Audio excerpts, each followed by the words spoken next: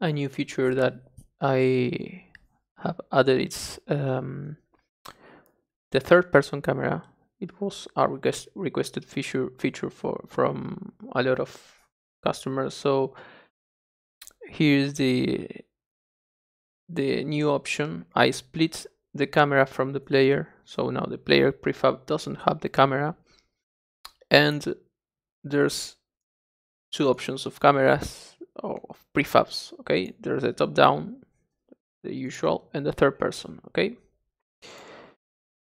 in the player settings we can choose if we want to use the third person or the top down, and this boolean is going to use the third person. If we choose this and hit play, now we have a third person camera, okay, that has some settings. Okay, we can choose where is the camera.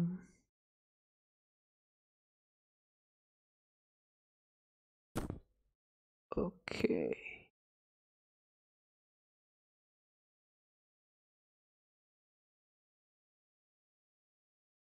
searching for the camera, but I don't remember where I put the camera in the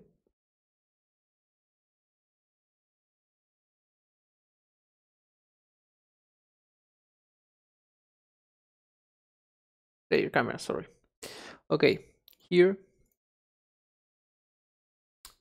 we can choose some options here, like we have a zoom when we aim. Okay, there are some bugs with the aiming, like this laser. Okay, we can turn off the laser for this camera, it's better, I think. But well, we have a zoom for aiming, so we can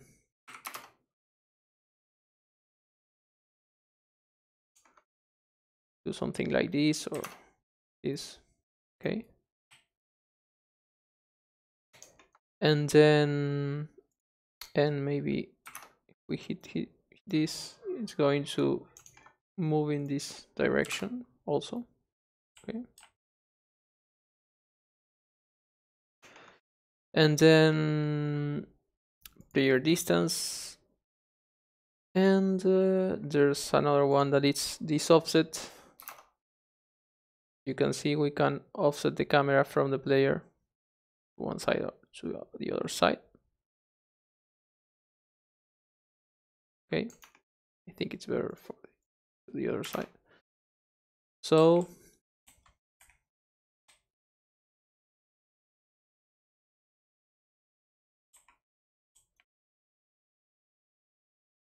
we have third person camera.